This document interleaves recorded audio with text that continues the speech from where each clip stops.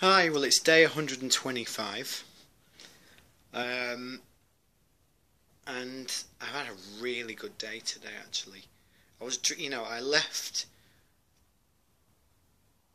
my house for work at about maybe 7:30 this morning, and I got back at maybe 6:30 at night.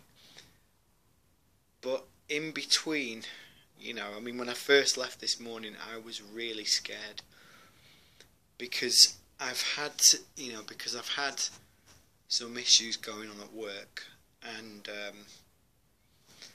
I've been called into a meeting to discuss, my sick absence and stuff like that. And I was quite shocked when I got the letter. It was quite scary, but it was sort of like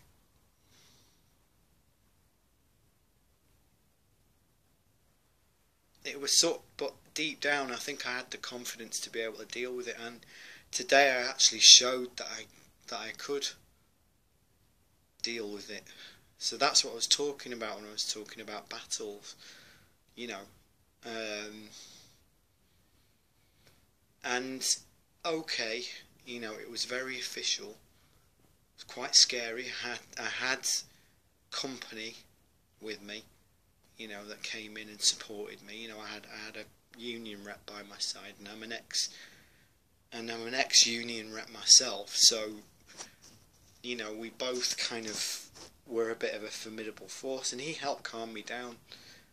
Because when you go into these kinds of meetings to talk about, attendance management or whatever, or sickness absence or whatever it is, they're quite scary because the wording is very to the point. It's very punchy and very sharp and very matter of fact.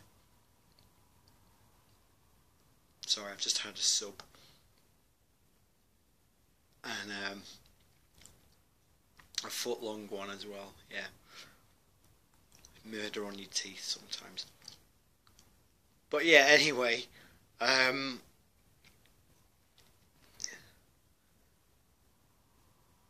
it was quite scary, but I had quite a long chat with my representative, who didn't really have to say much on my behalf because he'd calmed me right down. Because I remember coming in and I was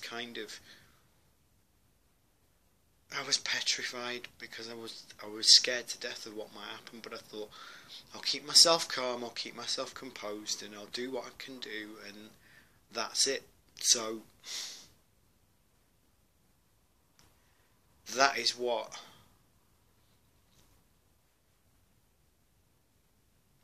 that is what I did. He just basically told me, you got to think about what you're going to say and how you're going to say it and how you're going to come across. And remember that there are certain things that they're not going to want to listen to. So you just kind of have to gauge it yourself and see what happens. And you know what? It was absolutely fine. I totally smashed it. I went in there preparing for the worst, that I was going to get a written warning, but it didn't happen. Didn't happen because I put forward an argument that they couldn't contend.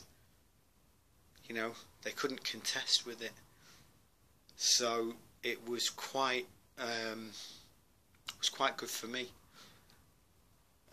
In a nutshell, I feel like I've got my balls back. To coin a phrase. I know that's a bit crass, but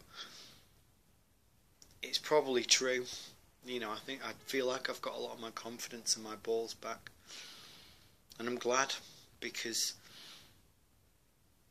I never thought that it would happen like this. But I just held my nerve, and I stayed strong and stood my ground, and I'd said what I needed to say. Not too much, not too little. And I won. So that's great for me. I was virtually skipping to the bus stop on the way home. which is great for me because I haven't felt that way in a long time. Genuinely not felt that way in a long time. So yeah, I'm pretty good right now. I'm really good, in fact. I just fancy sort of just being nice and chilled for a while, just kind of sitting, because this is whenever I achieve something major like this and my confidence gets a major boost, what I tend to do is once it's over, either a few hours later or maybe the next morning, I tend to sort of spend time in silence and just kind of soak it up. I don't really feel like I should brag because that's not fair. And I mean, I know that my manager didn't want to have to do it.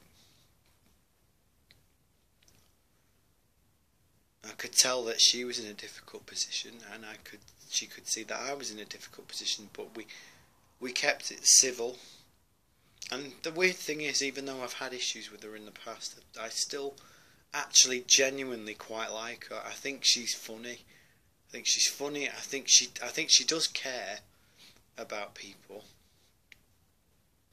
And I got the right result, the result that I wanted, and I've just got to do this one.